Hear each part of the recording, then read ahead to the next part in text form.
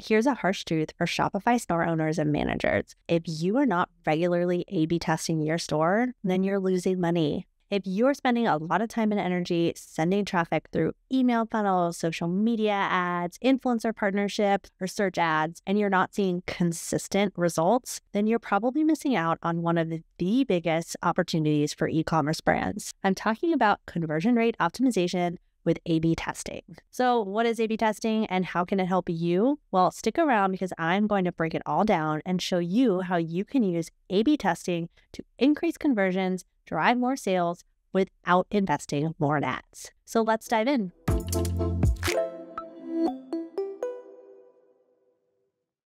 So what is A/B testing? A/B testing, also called split testing, is a way to compare two different versions of a web page, product page, or even an ad to see which one performs better. You show version A to one group of visitors and version B to another, then track which one gets more conversions, clicks, or sales. It sounds simple, right? Because it is. And without A/B testing, you're basically guessing what works best for your store.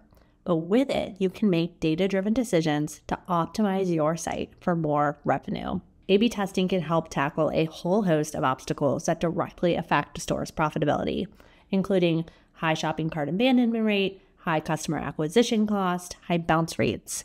Most importantly, it gives you actual data on what drives customers to click and purchase. You're taking the guesswork out of your website design choices, so you're confident your store is designed to drive sales. So what should you test? Well, here are some key elements that you can start experimenting with. Product titles, product images, call to action buttons, product descriptions, page layout. There are lots of different ways you can experiment with each of these elements and test which one drives more sales. And this is just the tip of the iceberg too. There are so many different elements to test. I included a link below to Shogun's A/B test use case library, which has over 20 test ideas. But just as a reminder, you only need to start with one test. Don't get overwhelmed with all the options. Just choose one and get started. A/B testing your pages in Shopify is easy with Shogun. Here's a quick walkthrough of how to set up an A/B test with Shogun. In the Shogun A/B testing app, select Create a Test in the corner. You have your option between Page Test, Template Test, and Theme Test. We're going to test a page. From here, you can set up your tests, including choosing the traffic split that you want to see your original or your variant, choosing your test goal, so we'll click-through rates, and then also choosing what audience you want to see this test. So in this example, we're going to only show the test to people visiting on their desktop. Then we're going to choose a page and set up our test.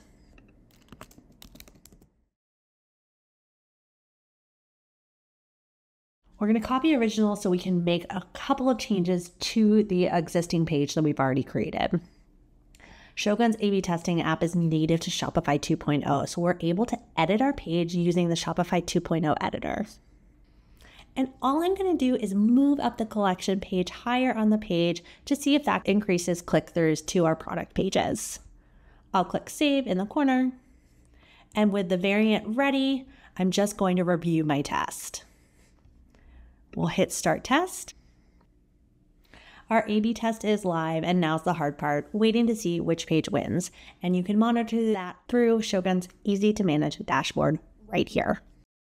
Every test is going to give you more data so that you can build better pages for your site. That's why you have to keep testing and refining. Small changes over time will add up to big results, and every test strengthens the foundation of your store. So when you have an upcoming sale or a product launch, or you can put more money in your ad campaigns, you can be confident that you're sending traffic to a highly optimized site. And that is how you supercharge your Shopify store with A/B testing. If you like this video, please give it a like. You can subscribe below for more e-commerce optimization tips, and leave me a comment and let me know what you're going to test first.